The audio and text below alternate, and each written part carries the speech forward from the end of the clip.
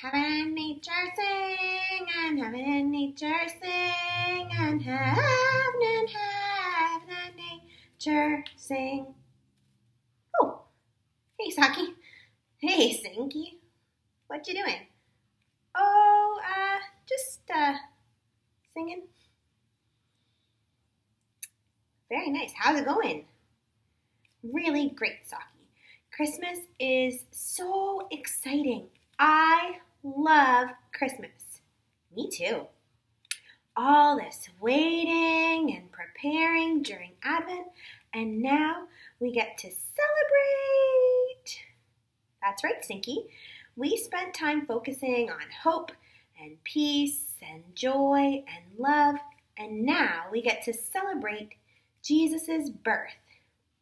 I also love all of the food and the decorations, the lights, the presents. Those are all really great and fun things, Stinky. And a small part of what makes Christmas so great. Christmas is a time of being generous, giving and thinking of others, sharing and bringing light into the darkness. Why do we give gifts, Saki? Well, in the Bible, after Jesus' birth, we read about wise men, or magi, that came and brought gifts to Jesus. Some people think that we give gifts to remember the gifts that baby Jesus was honored with. And some people think we give gifts because God has given us the greatest gift of all in Jesus. At Christmas, we celebrate that God has made a way. Love has come down. That's why you may hear people call Jesus Emmanuel. That name means God with us. Let's hear the story of Jesus' birth again, Saki. Sounds good, Stinky.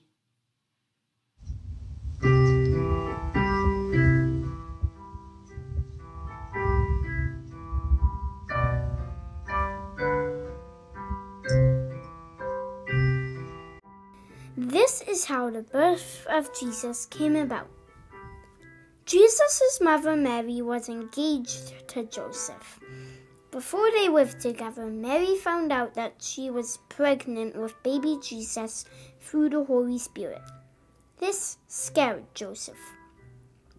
Joseph decided he would break up with her quietly so he wouldn't cause Mary to be shamed in front of her friends and family. He then went to sleep and had a dream. Joseph, don't be afraid to marry Mary. She is going to have a baby boy. When he is born, name him Jesus. This name means salvation because he will be a savior to everyone. When Joseph woke up, he did exactly what the angel told him to do. An angel also visited Mary. Mary, rejoice! God is with you. Blessed are you. Mary wondered what was going on here and felt very anxious when the angel spoke to her. What do you mean? Don't be afraid, Mary. You will have a baby boy. Give him the name Jesus, which means deliverance. How can this possibly be? The Holy Spirit will overshadow you. Your son will be known as the Holy One of God. Mary said, Here I am, God's servant. Let it be, just as you say.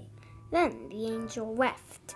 When it was close to the time for Mary to have a baby, she and Joseph made a long and difficult journey to Bethlehem. Close by, there were shepherds living in the fields. They took turns watching their flock of sheep at night. Suddenly, an angel of God appeared, and the glory of God shone brightly around them. The shepherds stood there, afraid. Don't be afraid. You have nothing to fear. I bring you good news, news of great joy to share with everyone. Today in Bethlehem, a Savior, the Messiah, has been born.